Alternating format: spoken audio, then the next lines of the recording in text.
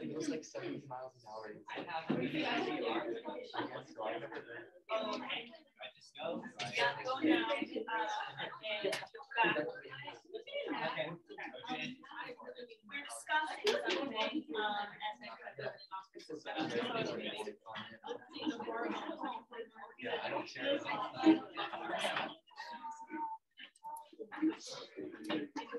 Okay, so I'm gonna have, we're missing tons of people, so I'm gonna have Matt, you come join these three over here for your group. You three are gonna talk together right here. I think we just have you three talk together right here, and you four talk together, and then maybe move to that desk right there, and you guys talk together, you four right here. Okay, so I just want, it can be more than 5 minutes, but I just want you to talk through these discussions, or these discussion questions about hard work. We kind of discussed this with Gadsby a little bit, the way that Nick was seeing the laborers in the Valley of Ashes versus the way that he was seeing sort of Tom's money versus Gadsby's money and so on.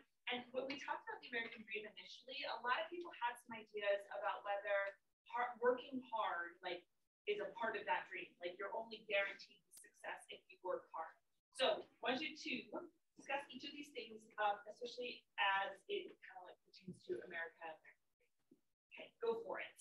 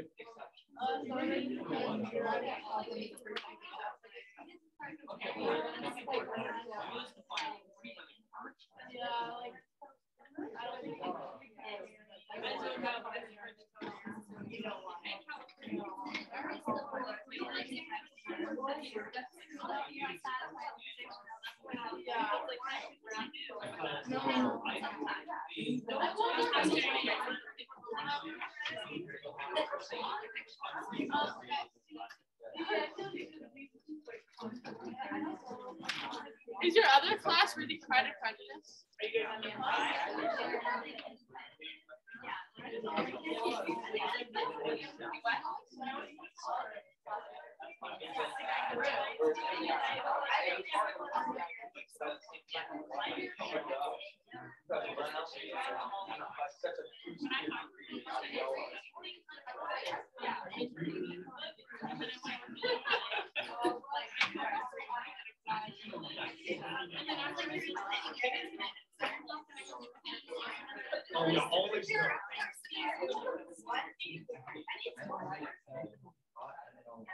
Oh wait, no, but we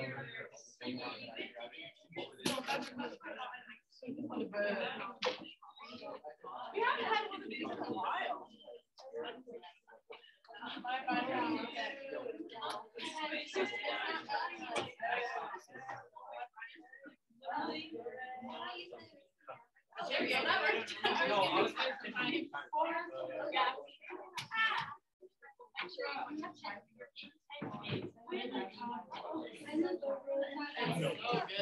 Okay, which groups have had a chance now to talk about all 5 questions? Raise your hand.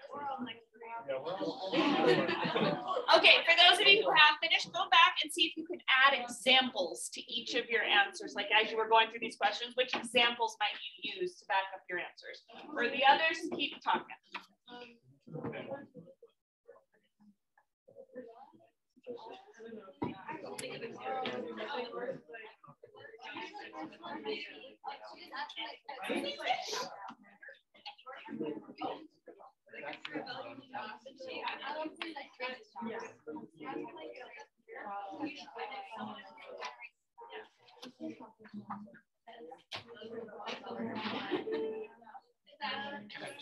Hey, grab one of those. They look like this packet on top of here. Do we need the packets that we have in our binders right now? Like our old ones from a long time ago? Nope.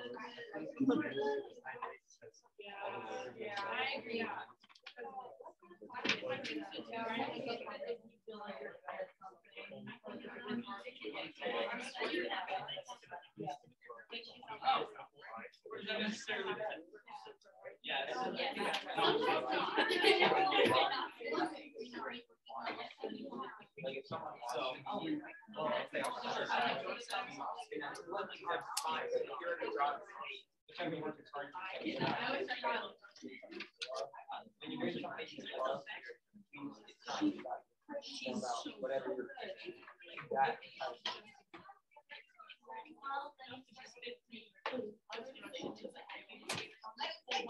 yeah, that's what you said.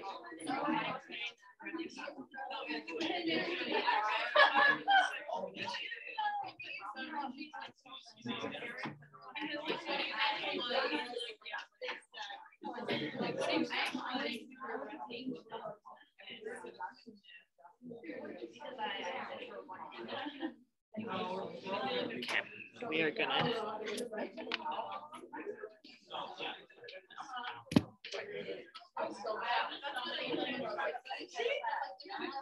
I think we're gonna call it.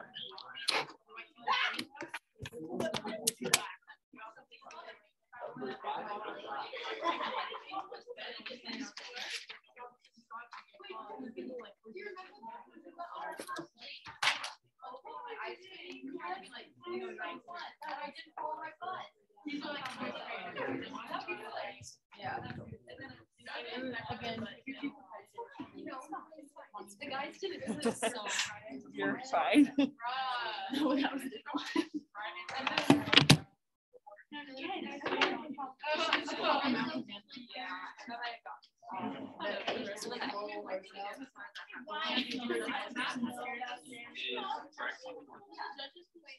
She was going to a meeting. No.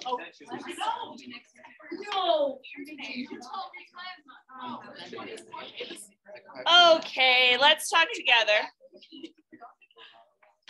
So I think this topic, I look at this topic every year that we look at the American Dream, because hard work is such an important part of how we talk about the American Dream. But this year, above all others, I think this is a really fascinating topic. Have you guys heard about this like anti-work movement that is going on, or the Great Resignation, or the Great Quit, depending on what you've heard about? So it's not necessarily, it's not just teachers. There's a huge teacher shortage right now, and it's just going to get really worse, a lot worse. But You guys get paid more? Or is your wages going to increase because there's less? you would think, but probably Okay. not. Which is why they're worried about I this. brought up. No, it's okay. I just read a stat yesterday that 60% of teachers in Texas are strongly considering leaving this year. 60%. That's not in Utah. That's in Texas. I don't know that they've done that stat in Utah, but 60. All right, but that's beside the point. I'm not just talking about teachers. I mean, I think there have been resignations in every situation. How many of you guys work? At your job, are they hiring, or is there a shortage of labor? Always higher. Yeah.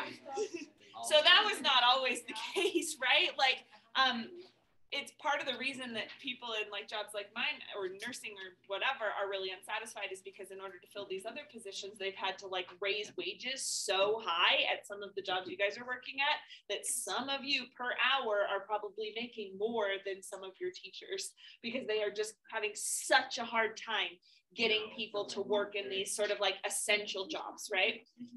Essential in big quotations there, but essential jobs. So there's that kind of movement going on where people are just like really fed up. What have you heard about people like why they're resigning? Yeah. People not being paid enough, like no benefits. Okay, good. So it's like maybe they're being kept part-time and not have any benefits. Maybe their job doesn't offer any benefits. It's not meeting their salary, sort of like not recommendations, but like needs. Savina? Like how much their job has changed since COVID started. Yeah, I think like the restrictions were really difficult. So a lot of you guys in the service industry that had to deal with like all the masks and people who were really rude to you because they didn't want to wear masks, I think that got people really fed up.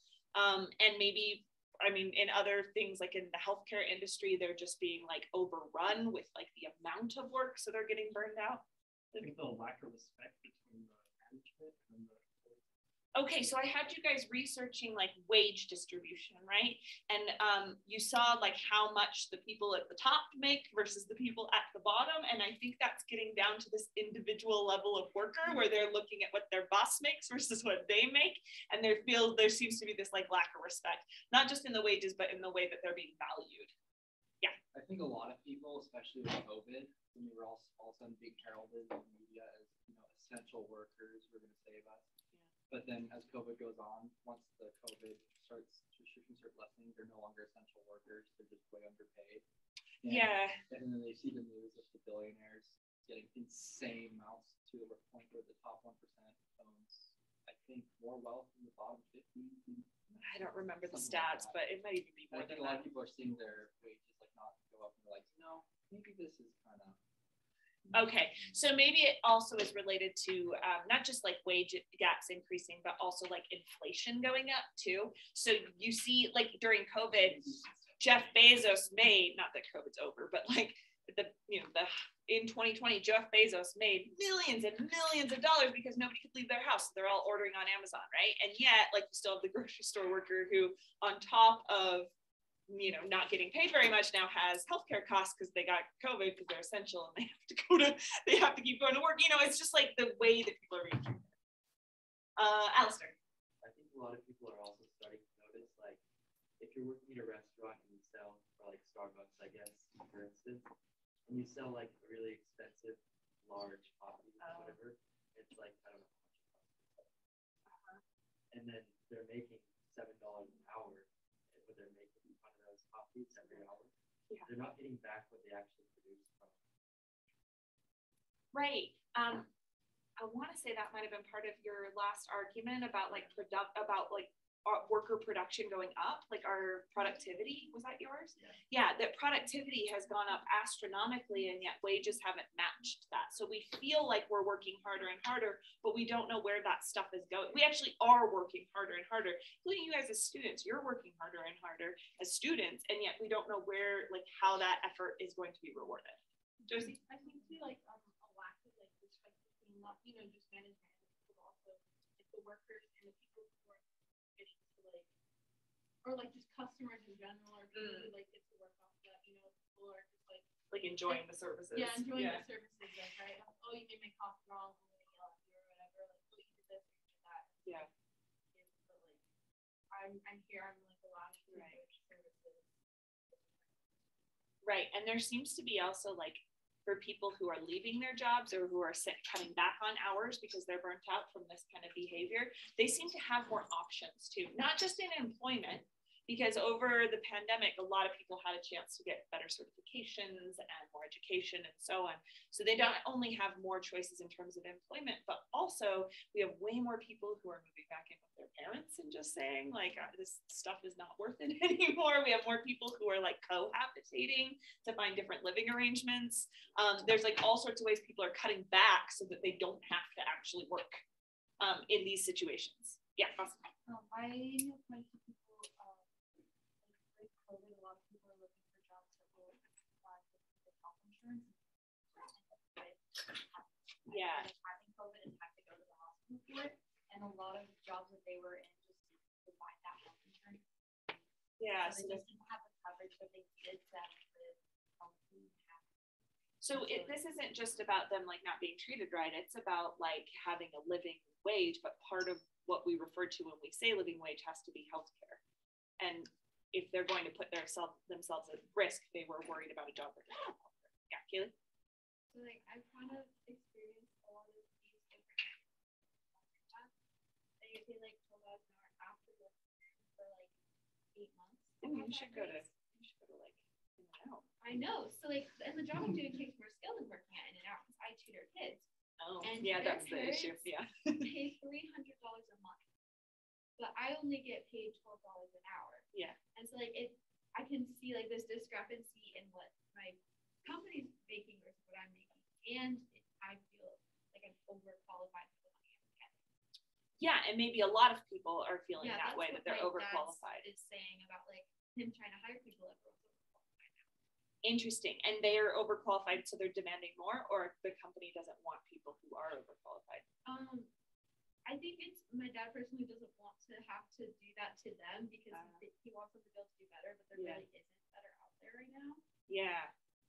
Yeah, you think about like so to go to our first question about like how we value different kinds of labor. It is interesting that Kaylee's making $12 an hour, and I don't want to call anyone out, but like just silently in your head, do you work in a job where you make more than $12 an hour and it's not like tutoring kids?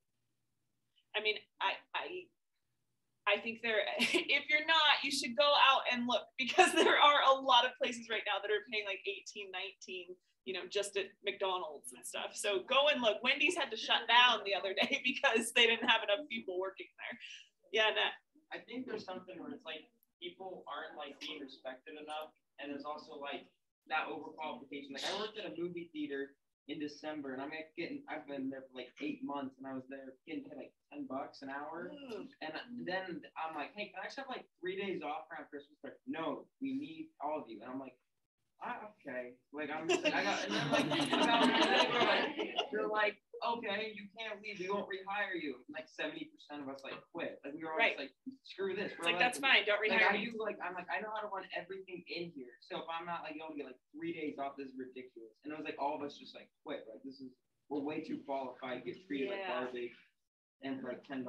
So maybe it's about workers sort of understanding their own worth better now too. Brennan?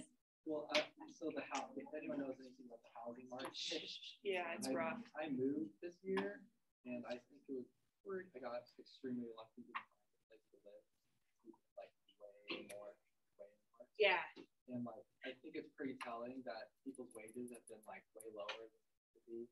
When in most, I feel like most young people's future housing plan is wait for the economy to crash. Yeah. It feels like, Yeah, so I'm part of this like elder millennial generation, right? For those who are like solid millennials, like that's what I hear from them. It's just like, yeah, we're not gonna own houses. Like that's done for us, you know? And if we want to, we'll have to move to like Roy or something that's like, you know, not where you want to live, not where the jobs are. So there's this way then that if people don't see sort of the efforts of their labor paying off in the kind of like standard version of the American dream, they might just drop out of this whole system altogether and just say, okay, fine. Well, then I'm going to have, you know, I'm going to live in my trailer park that I can afford. Not that that's good investment, by the way, but I'm going to live in this trailer that I can afford with my friends rather than like try and play this game anymore. Sabina? So I don't really think this is really much of a problem, but isn't there a point where a lot of people are like quitting their jobs and not working as much because they realize they could just like live off of their Yes, I think that was a big issue at the beginning. That's run out in Utah now. I think it's been like a year and a half. So at this point, I mean, even if you saved all of it, every penny, it would be gone now, I would assume. I don't know. I went to France. I gave all my economy boosting money to the French. How do we feel? Anyway, yeah, totally. I think another problem that like people are wanting is because like the company that they actually can't do. So like I've been looking at leaders for like a year now. And they promised me like 4 raises and not one. Oh, really? They've never followed through with So that. I feel Okay. like that's happening like Yeah, so it's like the disconnect between like expectations and promises in the worker.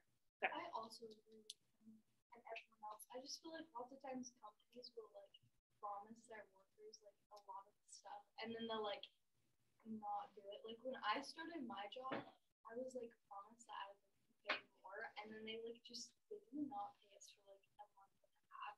So literally everyone Is it a quit. small company? Yeah, well Okay. kind of. I'm a swim teacher. So Oh, it's okay. It's like Whoa. owned by like with my friend's aunt. But anyways, yeah, but they didn't pay us for so long, and like we stayed, just me and my friend. But it was like so stupid because like everyone quit. Like they totally deserved it. But were they able to hire new people? Or is Like their business done? they started hiring again, but like I swear they just lied to everyone because everyone joins and then they quit after they realize they literally don't get paid. Oh, so if you're looking for a swim teacher job, tough to clear before you find one. But yeah, okay. So in that way, sometimes it feels like protections are on the company side rather than the worker side. Like if you don't get paid for a month, but they told you that you shouldn't you be able to sue them and get your money? You know, and like we probably could have. maybe, but like how? You know, like it's you don't have the funds to hire the lawyer or the time to regroup or whatever. Yeah, that's the only thing. I'm joking. Leah, what were you saying?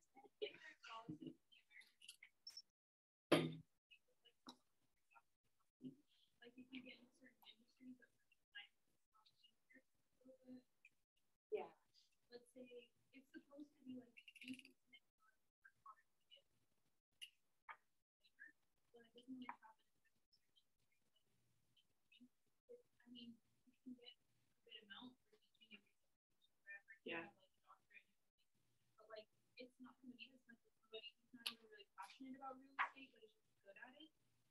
Yeah, so do we have this trade-off then when we were talking about better, richer, fuller? Do we have a trade-off where it can't be richer and fuller? You know, unless you're one of those people who's just like, I love real estate, I love finance, which they do exist, right? But this goes back to our first question too. Do we value the labor that is most necessary for our society to function? Do we value that the most? And should we? Okay, Kaylee? So what I was going to say was kind of going back. So I think a lot of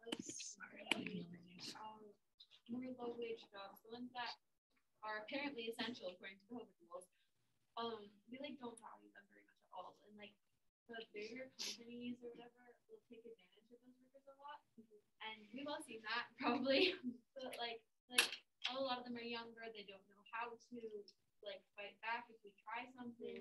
They don't know how to get their money if we withhold it. They don't understand how taxes work. They don't understand. So we can take that from them and we can do whatever because nobody cares if we're underpaying our cashier. Nobody notices. Yeah. It's like those jobs, even though a society as we know it would be so different without them, they aren't really valued. Yeah, and I'm kind of like getting that impression from all of you guys. You feel like these sort of like essential jobs, the ones that were like gas station clerks, grocery store workers, maybe like truck drivers, like stuff that we really depend on for our society to function are not as valued as much as other professions. Yes? So which ones do we value? What are the jobs? What kind of the labor is the labor that we are like, that person's amazing? Okay, so like really specialized skills that none of us in this room could go and just stand in for that doctor and surgeon and do that work, you know? That's, I think one way that we can think about this, the really specialized stuff. Yeah. Yeah, Elle, sorry. Yeah, like highly visible jobs. So like entertainment industry, including like YouTubers or TikTokers or sports or actresses, musicians, and so on. Yeah, and we kind of like, because all of us sort of like appreciate, it's not just at, my neighborhood Smith's where I appreciate the clerk who checked out, my groceries. It's like all of us can pay into the pocket of our favorite actor. It seems like that wealth accumulates faster for that person and we all sort of appreciate what they do. Aaliyah?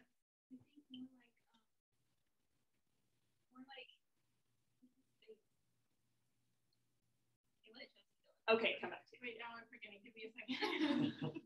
Okay, wait. I remember. Okay.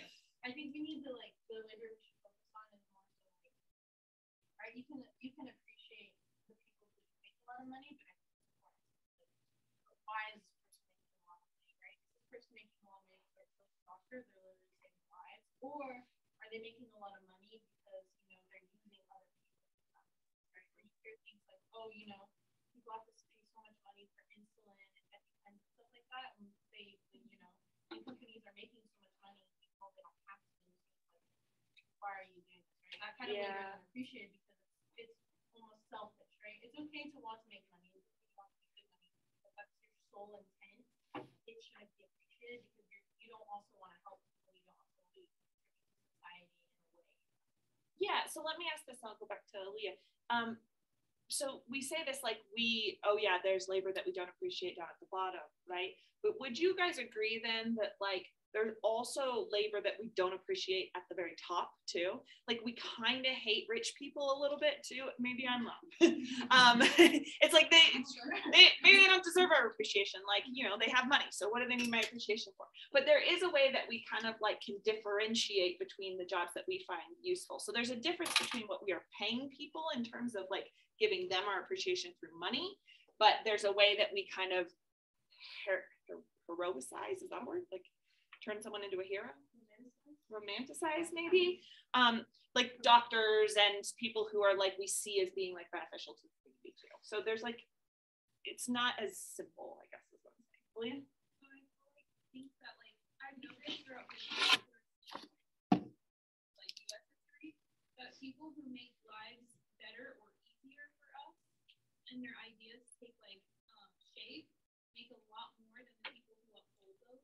And I think that it like a lot of our money goes into stuff like Jeff Bezos, Amazon. Like we don't need Amazon to function. But we do love it. I see what you're saying. Like, yeah. We need teachers, we need like. But we don't love going to school. No. Yeah. Like we need these essential things that are getting paid less, but because people want like luxuries, the more innovative things are and the better and easier to make life to you are the people that get paid. Yeah. It just that one person I know. It's like specifically like a group of people, and then the rest of us are just like we can work around on and make like not even one like Jeff Bezos makes, right. But it's fun. Right. Okay. So this is so fascinating to me because this means that really the labor that we are like appreciating the very most, that we like praise the most in our society, is like innovation and entrepreneurs. And yet, if you are innovating correctly and being the right kind of entrepreneur, then that means that you shouldn't be working hard anymore, right? Like you did the hard work for a couple of years. You made it.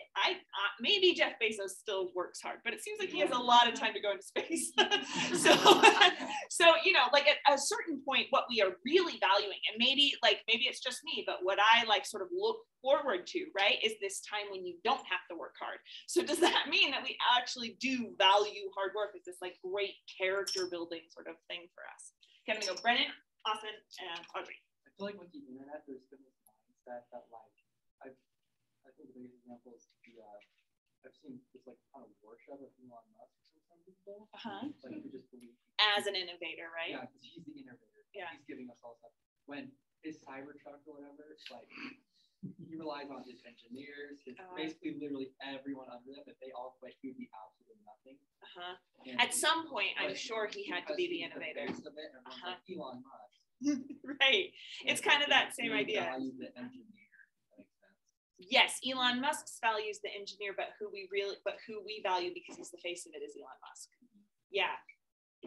So at some point, Elon Musk, I don't know his history, but at some point he was the innovator, right? And then he got to this place where he could say, what is it, a Cybertruck? Invent me a Cybertruck, and that's really all he needs to do to innovate. Steve Jobs got to that point too, right? Like, invent me the iPod. Go ahead. And yet that's who we are looking up to. Austin? We value the hard work that goes into like ethical jobs. So, like we really praise the people who like put in all this work to go to school, to become doctors, and all these things that take a lot of work and help everybody. But then the people that have worked hard for a job that only benefits themselves, we're kind of just like, oh, you know, like the people who are in sports, we're getting paid tens of millions of dollars. And we're all kind of just like, this is stupid. There's no point for you guys to be making this much money. And yet they still get to make that much money because all of us still appreciate what they are doing. We all still say, like, I am going to watch the Super Bowl. Yeah. My husband asked me last night who's at the Super Bowl, and I was like, I don't know, I feel like they wear orange. Audrey. I just think there's like a stigma like lower jobs, like the gas station clerk for like who works at McDonald's. So like how we say like go to school, get an education so you don't end up there. Right. And it's like somebody has to work there, but we're all being told like you don't want to work there, like that's a low end, like that's embarrassing, like do that. But then at the same time, like why can't I get a McFlurry? It's even more like why does no one want to work there even though full time we can say no one wants to work there? Yeah, exactly. Like we want people to give us the McFlurry. We enjoy the McFlurry. I would say the McFlurry is one of the better parts of my day, right? Like out of all the things that I'm doing, the stuff I get from McDonald's or Starbucks or whatever, it's like the joy of my day, and they are bringing so much joy to me by providing that to me, right? And yet we're just like, oh, doing that kind of labor, that's like the lowest of the low. I hope teachers don't do this anymore, but like I remember when I was a kid, people would be like, what do you want to be, flipping burgers for the rest of your life? And it was just, well, why not? Yeah. Okay, awesome. But yeah, I feel like with like the self-confidence prompt earlier, is with everybody being like, oh, you don't want to do this, you don't want to do this, you don't want to do this, or else you're a failure. And so when you have to turn to those last resort jobs and you're like, this is all that's available, this is all that I can do, like you're getting paid for, like then you kind of do feel that feeling of like, oh, everybody told me that I'm like garbage as soon as I end up here. So I feel like that happened to me too. So like I went through this whole PhD planning to be a professor in college. I found out that colleges mostly rely on adjunct labor now. They're not hiring that many tenure track professors. And adjunct labor, you don't get health benefits. People were teaching 5, when I started it, I'm sure it's up now, but when they were teaching 5 classes a semester, I teach 6, so 1 more, but they were teaching 5 and making $20,000 a year. Like they were, yeah, it was like nothing, right? So I was like, well, I'm not gonna do that then. I'm gonna go into public education. And everybody sees this as like a huge step backwards. It was like, if you go into and teach high school, you will not be able to get back into teaching college. It's not necessarily true everywhere, but at those big schools, like, you know, if like let's say UCLA were to hire a teacher, if they saw that someone had been in secondary ed, they probably would say, we'll go with somebody else. They've got this like stigma about certain jobs, right? And yet they all rely on high school teachers to like build the students that they want at their colleges. So anyway, so I want to think about that competitive spirit question then, because I think we're kind of seeing some of the results of having this competitive spirit, because it's not just competition in who can produce more, but it's also competition into who has those highly prized jobs. Is there something else? Because this is where people are getting like really hung up on this anti-work idea. Like if you're not working, if you're not contributing to society through work, is that a bad thing? Is there something else that you could like see as a value rather than hard work? Brennan? I feel like a lot of people realize they're living paycheck to paycheck, waking up every morning, following this like almost slow fashion routine. And I think that's a lot of the problem is the complete lack of social safety nets in this country, especially when compared to others. Like a lot of people, especially if you're lower class, one injury is your health insurance, like it doesn't cover it all. You're basically out. Yeah, right. You can't go back to your factory job. Yeah. And I feel like without with people that can't like fall back on like help from like the government and stuff, they're not going to take risks or go into a highly specialized job or something, because if it doesn't work out, they're screwed. You know? Okay, so then there's this way that like maybe something other than the competitive spirit that we could kind of hype up more than like hard work could be like social connections, community responsibilities. Maybe like or giving people the actual like the safety nets from the government. Okay, yeah, just like of course intent is always important, I think. Are you not wanting to work because, or like, right, for example, like let's say you're a student, you're not wanting to do your homework if you're like you just don't want to try, or are you like not practicing because it's too hard or whatever, or are you like, oh, you know, like are you like quitting your practice for sport because not because it's hard, but because it's causing mental issues for you, because it's too much stress for you, or because you were injured, stuff like that. So I think that's important. Maybe some people, you know, obviously I don't think it's a good idea to, you know, maybe comparatively to like right again, like, oh, we got injured, or oh, this is like really like, you know, lowering my mental health, or like, you know, stuff like that, or like maybe, you know, not working is probably like it's better for me, like I feel happier and I live a better life when I'm not, you know, trying to work every single day, you know, like in a cubicle or whatever, doing whatever. Yeah. It depends on the person, right? Like, oh, right, I want to become an engineer, and everyone's like, that's so much hard work, that's all this stuff. I'm like, but I love that kind of stuff. But someone else, right? They don't want to do that. It's not for them. So sometimes other people are like, maybe I'm not going to go into work because this is a better plan for my life. Okay, good. So rather than this sort of like universal work ethic, you're thinking more about a personalized like way of understanding value in your own life. And you said like maybe it's not a good idea if you're lazy and that's why you stop working, but if laziness makes you happy, is there anything wrong with being lazy? If I just like revel in laziness, is that like a morally corrupt place to be? Or can we celebrate laziness the same way we celebrate hard work? And I'm not talking about taking breaks or leisure even. I'm not talking about like being lazy. Can that be as valuable as working hard? I don't know. Awesome. I feel like it's hard because I agree with what she's saying, but it's like people will feel like they're doing better mentally if they're not in a super stressful job. But then there will be employers who are like, oh, you're just a snowflake, you need these jobs because of being successful. So it's just really hard to be able to find a balance, because what she's saying is 100% valid. There's people who have struggles that need the time to take care of themselves, but with the employers not being empathetic or using I see. This isn't a choice that the employer can or the employee can make. It has to be sort of a wider sort of shift in the way we value certain things. certain characteristics. Okay.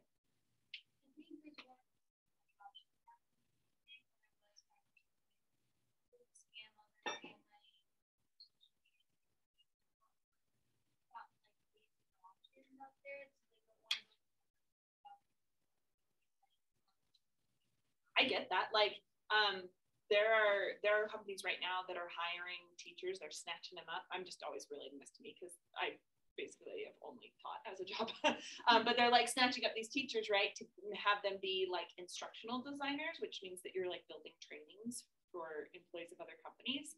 And I know that's my husband works at that kind of company, and their instructional designers work like, I don't know, like 30% as much as I do. Like it's like, and for a lot more money. So there are these ways that you can see that there are these other jobs that are so much easier than the essential jobs that we appreciate, but not with our money. And it seems a lot nicer to just go take the lazy option. Yeah, kid, sorry.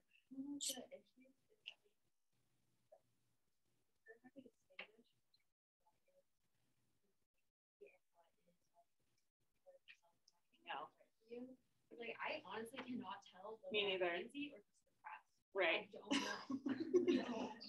Or just lazy or just tired too, or like lazy or burnt out. Like yeah, you can't even tell. And you're taught that if you have an issue, if you need a break, that's laziness. Like from a young age, it's like if you're not doing your homework, that's because you're lazy. It's not because you need a break. It's not because you're this going on. It's because you're lazy. Or like if you can't get a job while holding on to all your schoolwork, that's because you're lazy. Right. It's like all of these different things that you have to do and you're expected to do, and if you can't do them, it's seen as a failure on your part, even though it might not actually be. Yeah, and it's social pressure that's sort of like coming through your parents a lot of times, because your parents, I think, are afraid of all the social pressure. So it's like, if you aren't productive at all hours of the day, then will you be successful? Will you be happy? And it's just all this like fear.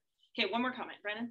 I feel like a lot of people think that, if people, can just quit their job, they're just going to be lazy spots. I don't think as many people are like that as they think. They just don't want to work at something they hate. And I feel like as a society, we should allow everyone, whether they work or not, to be able to have a roof over their head and food to eat and be able to sustain themselves and then put in labor that they want. But does anyone want to do some of those jobs? Like, does anyone want to stock grocery shelves? That's the problem. Yeah. Let's just make teenagers do those. Yeah. Okay. All right. I'm going to give you a piece of paper here now. Yeah, you're talking about like a universal basic income. Right? Yeah. Dr. Burrow. Yeah. Gracie has something to ask you. Yeah. Oh yeah, yeah. Always just go. Yeah. Every single time. I know. You should just have them laugh. She's very nice. Dr. Burrow. Yeah. Gracie's taking a hall pass, so you guys can go to town.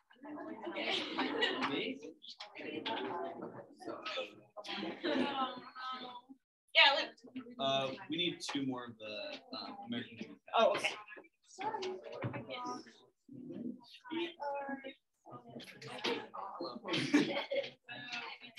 Your anti-AP paper. Yes. All right, so we've now had this big long discussion about hard work as an ethic, and I guess as reality. You're gonna now write a thesis statement about hard work. So remember how we were narrowing those down. Like, it's not just about like hard work is good because it builds character. Like, we were having like pretty specific discussions about why hard work has certain effects, why people are fed up, and so on. And I want to leave it a little bit more open for you today to talk about whichever aspect of that conversation you found the most interesting, or whatever aspect you had with your little groups. So write a thesis statement, either the counter argument style or the enthymeme style at the top of the page. So we should like talk about school. Yeah. Yeah, you can talk about hard academic work. That'd be fine.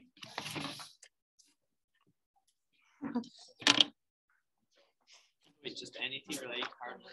Anything, yeah, related to hard work. I'll do this.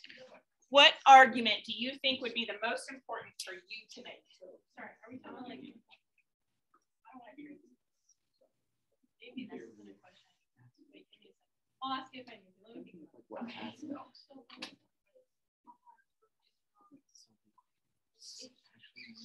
How would I do looking like achieving the I don't know how to put it Water together. spreads it because it's like sweet Like it takes a different amount of hard work. spices. Yes, right. So it takes a different amount of hard work to achieve Pulls you off, but then it spreads the spice everywhere else. So let me just touch base again. That's why you There should isn't drink like a water very with water specific spices. prompt for this. Milk stand. Imagine you had to write an op-ed for the newspaper. Those are argument essays. You had to write an op-ed for the newspaper about hard work. And you were basing it just on our discussion today, what you're most interested in. What do you think people need to hear the most about hard work? What do you think is the most interesting argument about hard work? That's your thesis. Oh, okay. Yeah, or you can make it more specific. You can say, you can talk about essential workers or students or yeah, however you want to approach that. And Elsa, put this one in the chat box for me.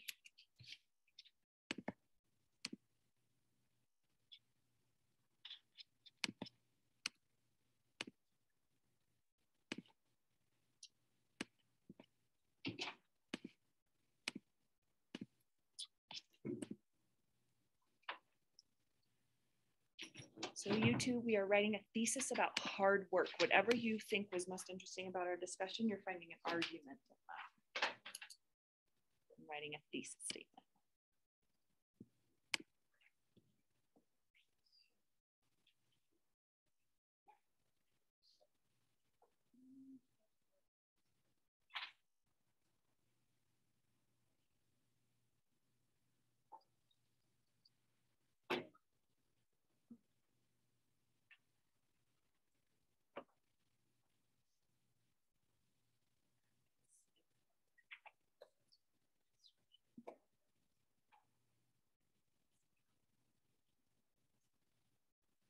No, I think you were trying to about, you wanted to make sure that it was clear that you were also trying to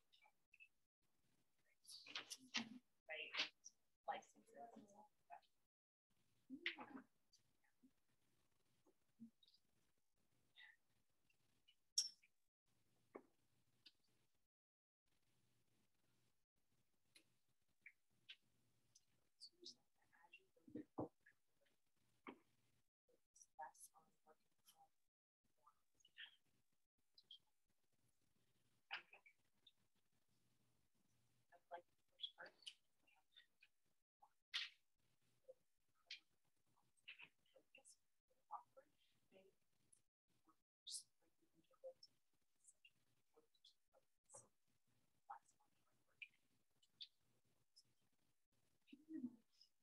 Yeah.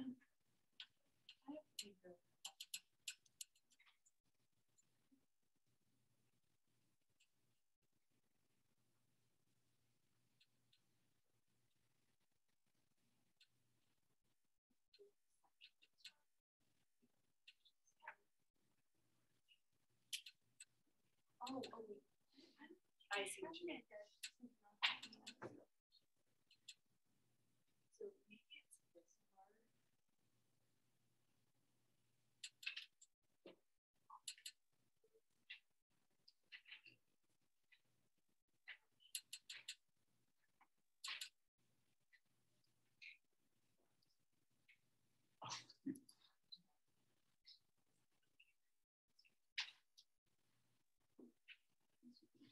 Yes.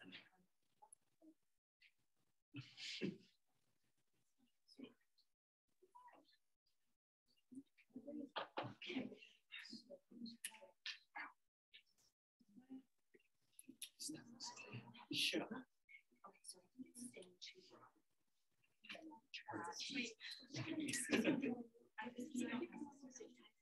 It's like it's a black.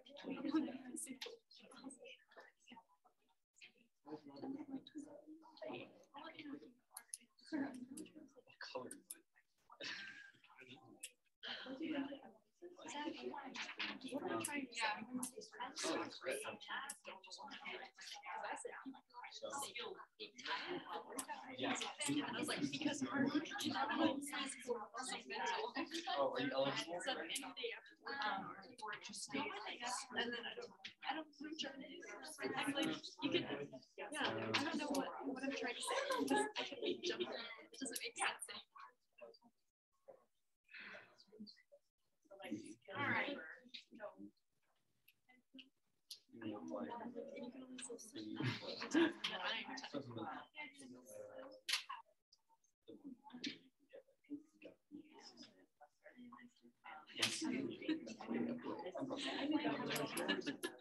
It's just that last thing.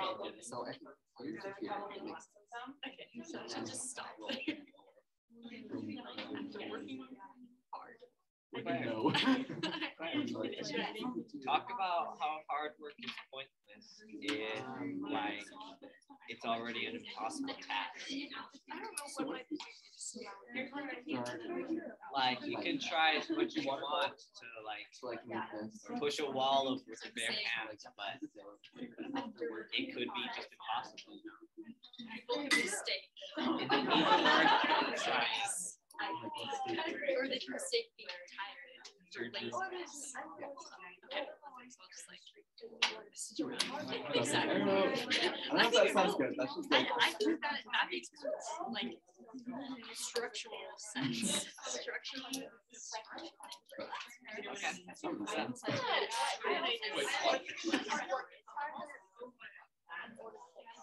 Everyone else.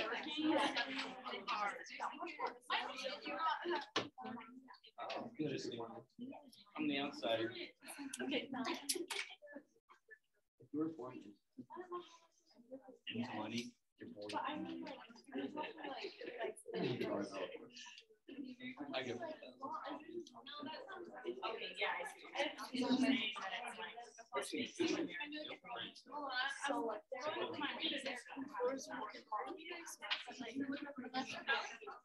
yeah, I said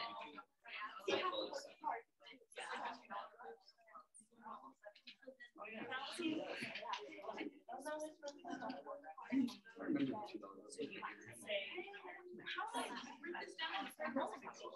Was it? Is it $12 really Abraham Lincoln? No. Abraham Lincoln's on the $5. He's on the 5? Yeah. No, Benjamin Franklin's on the 5. That's 100. Oh. Andrew Jackson is on the. He's on the 20. Benjamin Franklin's on the 100. Abraham Lincoln's on the 5. George Washington's on the 1. Who's on 10? Thomas Jefferson. Yes. And then on the $2, Alexander. Sorry, I gotta get everybody started. No wait, does it have? All right. It has a picture of. So hopefully this is obvious, but you're now going to map out how you would write this paper. You do your little outline. I'm going to time you for this one. Wait, are we actually writing the essay? No. Oh, okay. Yeah, we're putting them in, right? Here's why I'm timing you. Because last time I think someone had a question like, is this really how much time we would spend doing this when it came to a timed essay on the AP test? No, the most amount of time you should spend on the sort of mapping things out and planning how you're going to write this thing is probably about 3 minutes. Fast, right? So go with your gut on the order that you think is the best order for these ideas. Think about what your audience needs to hear first from you and build from there. Okay, so I'm going to give you 3 minutes. Wait, 3 minutes to map out. Just to do the little outline, yeah. Okay, so that means like don't use proper language, just sort of like show which ideas you'll go in order.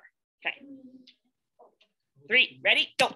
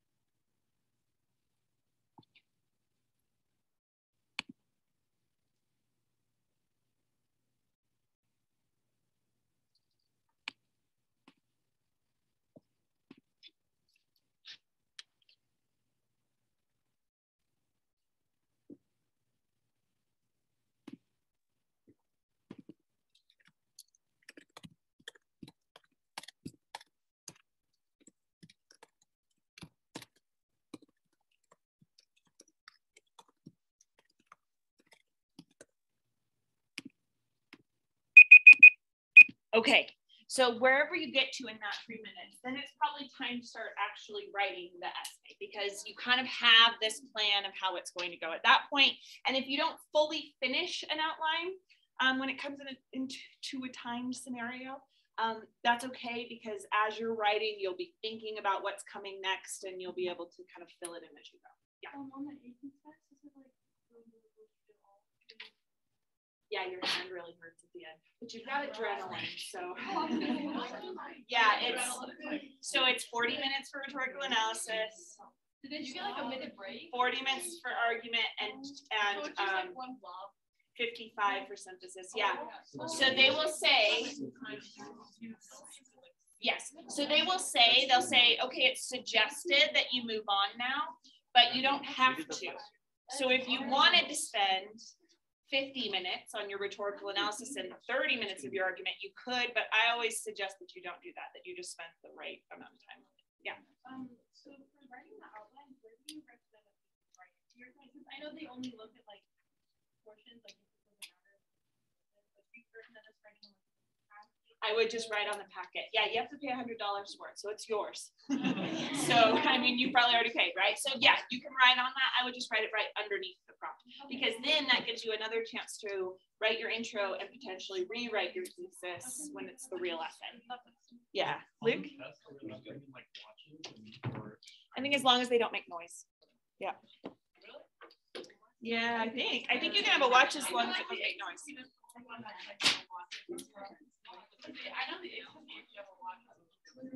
On the ACT, if your watch is not capable of making noises, they let you do it. But there's also a clock in there.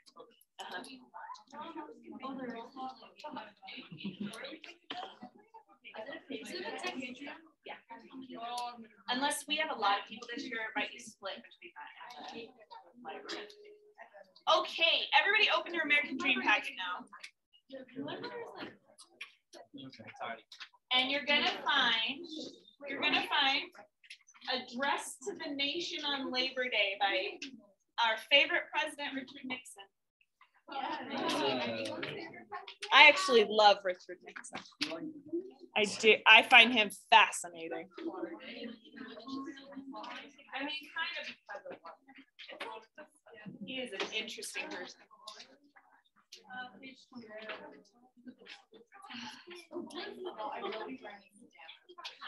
Page 26, but I don't believe they are numbered.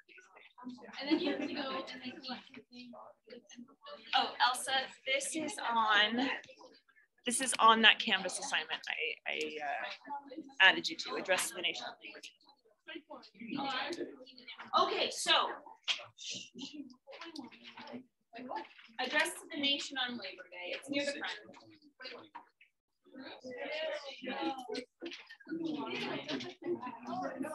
Okay, let me get your attention. So this is a speech that Nixon gave in 71, and he's going to be talking about the value of hard work in this speech. One of the things that I think I mentioned this that we struggle with is that you just haven't had a whole lot of experience yet to pull from when it comes to argument essays. So it's really hard to just pull it out of thin air and add it to your essay. This can be one of those things that could help back up some of your arguments about hard work. So as you're reading it, look for any sort of information that he gives or any sort of perspective he has that you might be able to use as an example in your hypothetical, again, little hard work things that we're working on. So you can write on these, they're yours. And I'm going to give you, I think we could read this in about 5 minutes. Do we have a third argument essay that we're doing? You got 4 of them.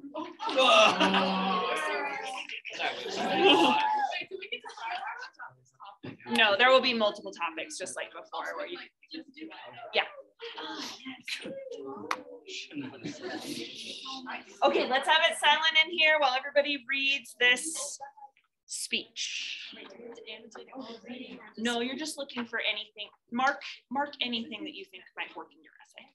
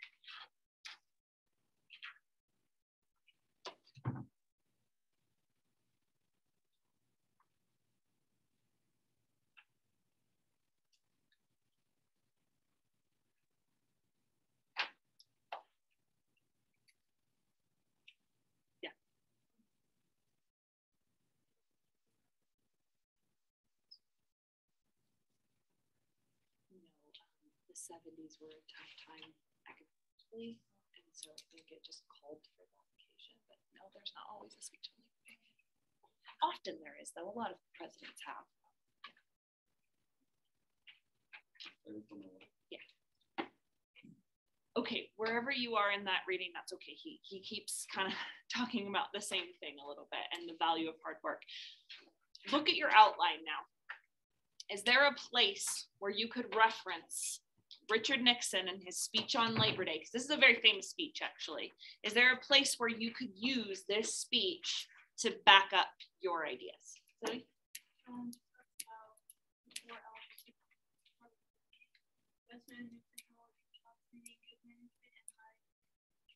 Yeah, and that works in your paper? Is there a spot where that could work? It would go more towards like the other. I thought you just meant in general. Yeah. It's like, what I want you to do now is I want you to look at any spot in his speech. It doesn't have to be the speech overall. It could be some small point that he is making here. And I want you to see where it could fit into your argument. If you really can't find a place for it, that's okay. Like I know Tenley's is about dance and maybe she can't fit in Richard Nixon into her essay about dance, you know? But I want you to try and see if you could.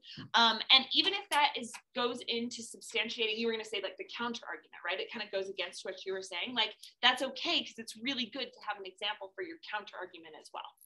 So find a spot in your little outline where it might work. Yeah. Yes, it could. You could you could kind of use his words against him. Yeah. We're just writing it in. Yeah, sorry, I wasn't clear about that. It's going to be one of your options for the next argument essay. So if you want to write it, you can. Same with the one we did last time. No, that one was for this. Ignore me for a second. Thank you.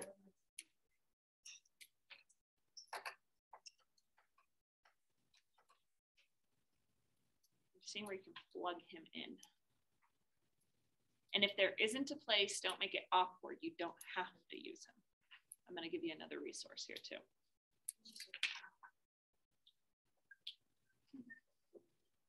In every essay you ever write, you just make sure to mention Richard Nixon.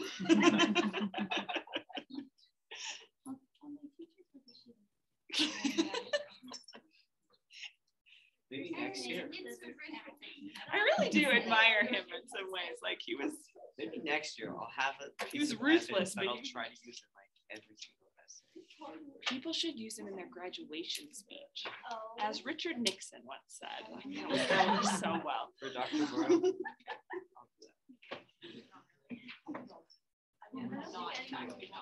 But I mean, like he helped relations with China and he passed great. He took us to the moon. I remember who he was. Okay, we're gonna read one more now. This one's much shorter. So it's the one right after called The Work Ethic. And I wanna show you kind of a counter argument here. So this is The Work Ethic by William Safire. It's the one right after, right? Safire. Satire by Safire. Okay, I think this will take us a couple minutes. Let's just read through this one on our own again. Wait, remember this one on our own too? Yeah. So we can have some class reading time. You want me to read it to you? Yes. Oh, okay, sure. I will read it to you. Story time from the New York Times. Okay. Yeah, can we all just like go on the floor? All right, so as I'm reading this again, you are looking for moments in this essay that could apply to your own argument. Okay. Aristotle, who knew his ethics, held labor in contempt. All paid employments, he wrote, absorb and degrade the mind. The ancient Greeks, who left labor to slaves and believed that a good man lived a life of leisurely contemplation, would agree with the modern philosophy of Greening of America, Charles Reich, who holds no person with a strongly developed aesthetic sense, a love of nature, a passion for music, a desire for reflection, or a strongly marked independence could possibly be happy in a factory or white-collar job. Then what is all this about a work ethic? Where did the idea come from that labor is good and sloth is bad? Max Weber, who's German, the German sociologist who first used the word charisma about political candidates, advanced a controversial thesis in 1904 under the title The Protestant Ethic and the Spirit of Capitalism. Weber pointed out that money making was despised, and money lending was considered fit only for Shakespearean Shylocks until well into the Middle Ages. Then, along with the Protestant Reformation, came the doctrine of vocation, which held that every man could serve God through his calling or work. John Calvin went Martin Luther one better. He taught his followers that success in business was evidence that God was smiling on a man's efforts, and that the hard work, diligence, and abstemiousness, there we go, that led to the accumulation of wealth led also to the gates of heaven. The spirit of capitalism was thus conceived, and the Calvinist Puritans brought that spirit of industry and grim purpose with them to the New World. With noses and shoulders to the grindstone and wheels, the people who believed that loafing was sinful and hard work was virtuous proceeded to build a good life and a great nation. The criticism of the Protestant ethic, begun by Weber 70 years ago, is now being echoed by people who want no part of what they consider the business world's rat race. Its defense has been taken up by labor leaders and other conservatives, including Mr. Nixon. Keep religion out of it, the president told a writer who labeled it the Protestant ethic for a Labor Day address in 1971. Let's just call it the work ethic. So this was written in 73. It's like this response to Nixon. Since directly opposing the word ethic would be like attacking motherhood, those who dispute its values proceed with circumspection. But Aristotle, Weber, and Reich have their followers, who could help the debate by speaking out. The believers in what could fairly be called a leisure ethic could, if they were willing to work at it, present a persuasive case. If the work ethic is so popular, why has the work week been shortening? Why is the 3-day weekend so clearly on the horizon? Oh, that one hurts. In the 70s, they were working really hard to have a 3-day weekend, and we had it for a while during COVID. Yeah. So hard. All right. So clearly on the horizon. No, sir. No, Mr. Sapphire. Because some workers want more time to enjoy themselves and other workers want more time to improve themselves. Why not then treat work as something that should be as easy and quickly ended as possible so people could spend more time with their families, out at the beach, or pursuing their hobbies or studies? Life is short enough, the leisure ethic goes. Some noses were made for flowers, other for news, but none for grindstones. Hold on, the work ethic replies. That's not how to build character. If you do not have to work for anything, you wind up with nothing to value. Pride, self-respect, satisfaction, and achievement, all that comes only to the person who earns his leisure and his comforts by the sweat of his brow or the liveliness of his mind. Not so, counters the leisure ethic, standing up for the right to recline. The two groups working 80-hour weeks today are the unorganized migrant workers and the disorganized corporate executives, and their occupational bondage leads to physical and mental breakdowns, not the construction of character. The clash between the good life and the easy life is timeless. It will never be finally resolved, even if our descendants on the first Monday of the next millennium are fated to celebrate Leisure Day by plunging into the only day's hard work of the year. Perhaps we will squeeze work down to a few minutes of super productive button pushing each day and thereby achieve what John Galbraith calls the elimination of toil. But I hope not. The way to hold on to all that is good about the work ethic is to make work itself more satisfying. This means the renewal of pride and craftsmanship. Today, a lost value, a chance for second careers after early retirement, or refresher careers in the midst of work.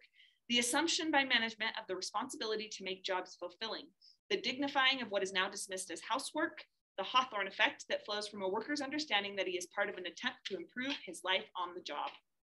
Workers who resent dull, dehumanizing jobs have a saying, if a job is not worth doing, it is not worth doing well. Believers in the work ethic have a job worth doing and doing well. To apply imagination to the work experience itself, and by so doing to preserve and extend a new work ethic in the American character.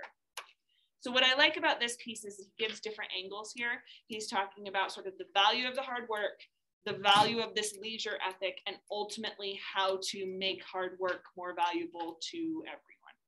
Here's one more thing I want to read you, the next page. So this comes from a book. What is it called though? Working. It's just called Working. Did I put it on the top? No. So right on the top, this is Working by a guy named, you'll like this. Is it Du Bois? Studs Turkle. Name your children Studs. It's not even studs. Studs Turkle. Yeah. Do we have any boy essays or prompt? I don't think so. Not anymore. Why, you like the boys? Yeah. All right, I'm just going to read the first paragraph of this. And then if it's going to work for your essay, you can read more. So it says, so this was from an oral history of people who work. So Studs Terkel was this guy who like went around the country and interviewed people from all different walks of life and just like compiled these short interviews into a book. He did this for a lot of different subjects, and this was his subject. This was on working.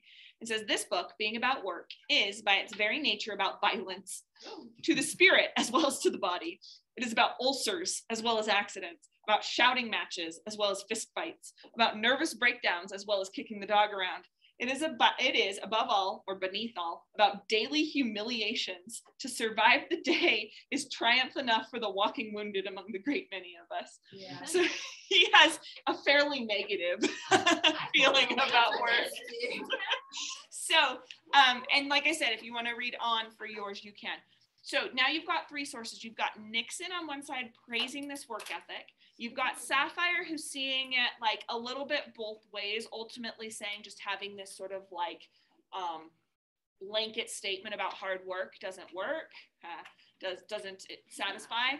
And then you've got Studs Terkel who is like, work sucks and no one's going to tell me otherwise, right? So you've got these three different viewpoints. See if you can fit at least two of them into your essay. See where they could belong.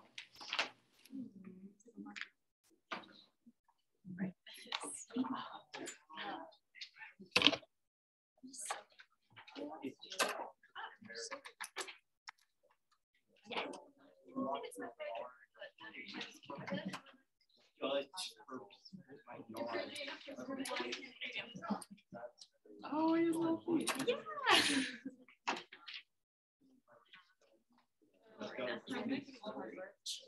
I'm sorry.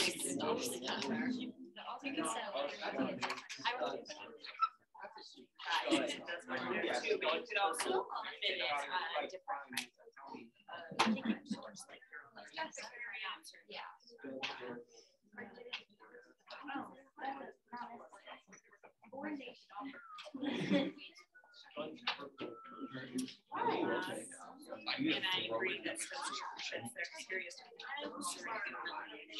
so on.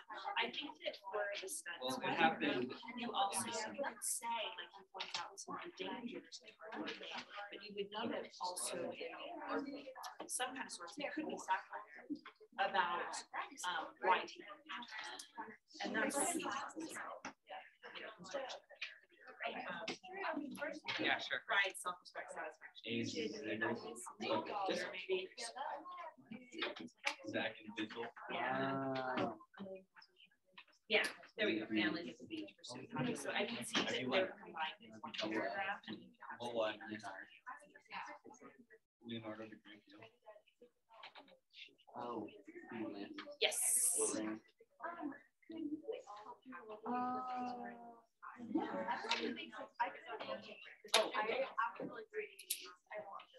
Okay.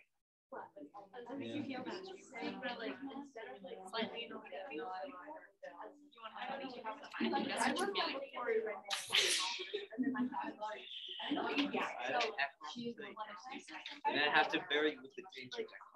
You can't lose the danger deck.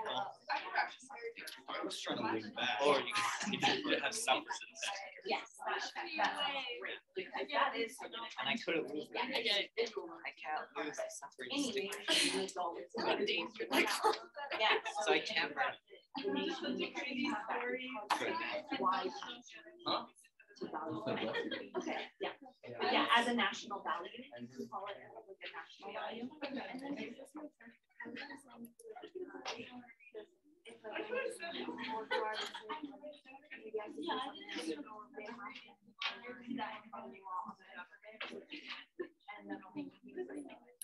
everyone like it's horrible.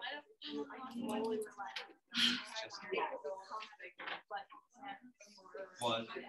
Just thinking about it. Is that tuition alone? That, okay, because I was like, maybe you should read this. Do not.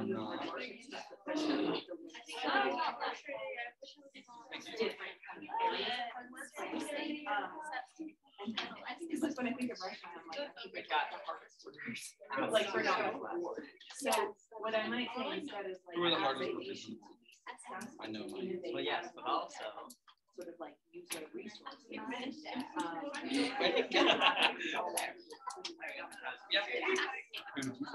Yeah, so you can say something like the 3 people who are on. This definitely speaks right. I was Not bad.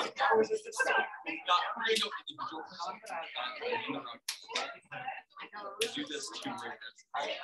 You got this 2 records. Is she gonna go? She's definitely gonna go. Like, is she gonna come? I hate it. She hasn't taken it back. I don't think that's a great idea. No, I'll just throw it on the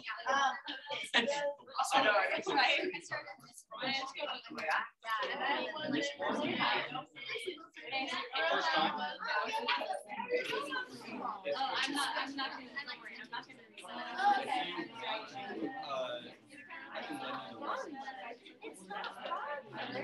rest. And I have the first one to the alchemist, not the alchemist, the alloy. But I never read it.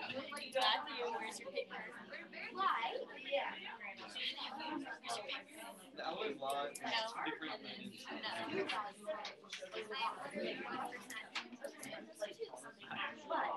Hey, that's Yeah, always it's stupid copies of alloy do one.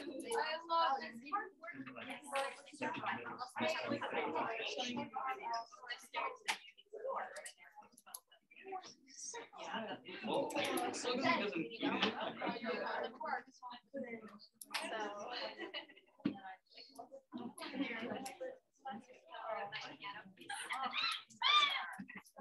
Just keep it on the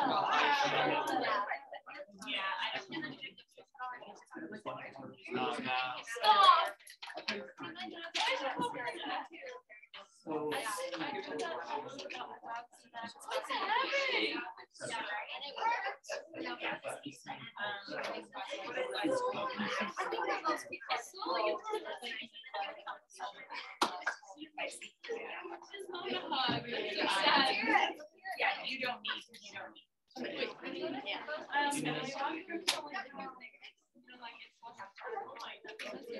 right.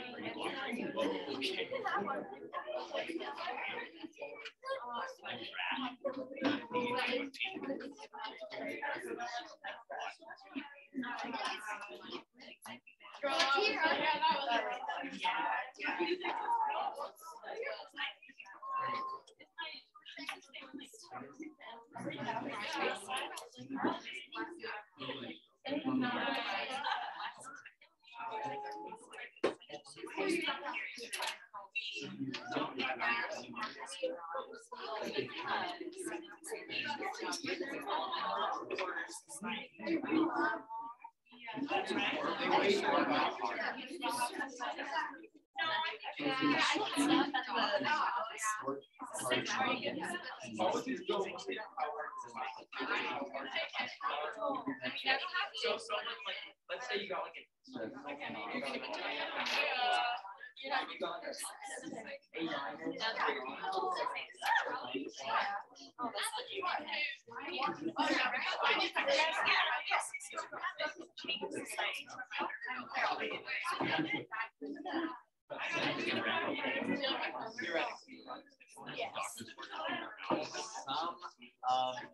our So what you're saying is,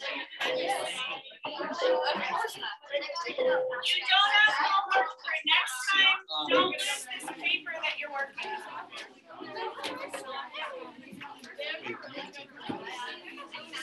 Yes.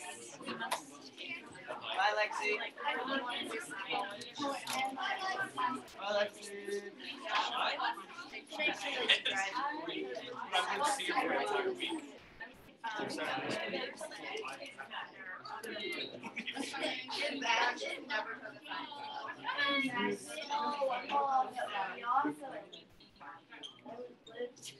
It's so annoying. I hate it.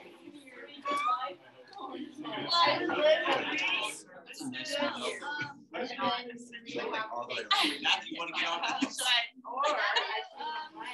There we go.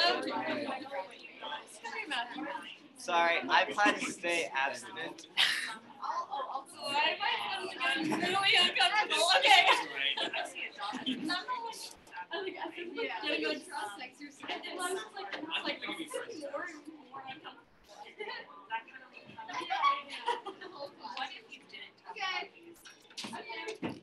And you talk. So that you're really saying there's a lot. I didn't hear it first. And then it kind of makes sense.